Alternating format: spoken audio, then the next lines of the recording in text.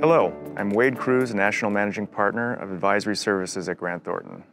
I'm excited today to continue our growth series, and with me today are a couple of gentlemen who will be talking about technology and cyber considerations impacting growth for our clients. With us today, Sonny Rigitano, Managing Director in Strategy and Transactions, and Derek Hahn, Principal, Cybersecurity. Thanks for coming, guys.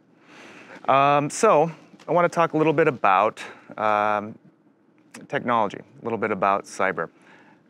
How have views on technology and cyber changed over the last decade in terms of considerations for growth? I'd say traditionally we would have seen IT much of a back office function, pretty much looking at nothing but applications and organization structure. What we see today now is a lot with cybersecurity and tech platform.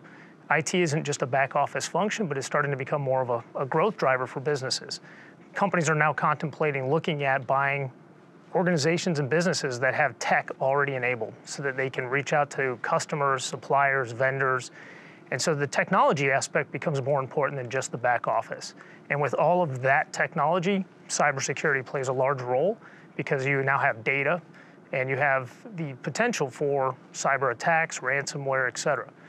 So all these things are starting to change what we look at from an IT perspective when we do diligence in a transaction. So as you think about the cybersecurity aspect, we work a lot with Derek's group when we're doing diligence to look at all the cybersecurity aspects of a deal.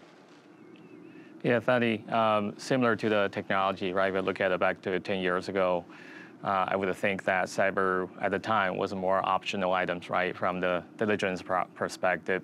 But today, it's a core of what we do, right? In transactions, in due diligence studies, and so on and so forth. Cyber is essential, right? As part of the technology transaction, as a part of the business transaction. Okay. Would you say technology, including cyber, would you say technology is a driver of growth or is an enabler of growth? I would say that technology is an enabler of growth. Again, you have to pair the business with the right folks from the technology side to drive the business and drive the growth. So it enables it, but you also have the business side, which is helping to drive that market consideration. I would think, Sonny, have a little bit more debate about that, right? I think for certain industry, certain deals, I think technology is a driver of business, right? We have a lot of clients buying technology, buying platform. That's really the core of driving the growth, right? It's not only the enabler, but also driving for the future revenue channels, right? Okay. What types of industries do you see that as a driver?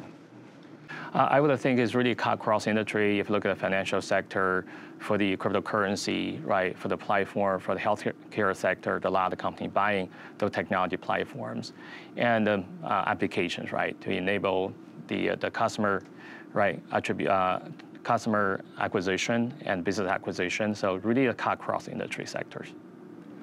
You do raise an interesting point, Derek, in that the speed to market, when you look at a tech platform company and you acquire it versus the build, there is definitely speed to market when they do that.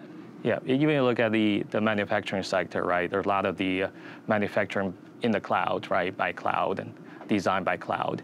All these are enabled and supported by technology. So I think it's really, really essential for all industry sectors across the section we're talking about today.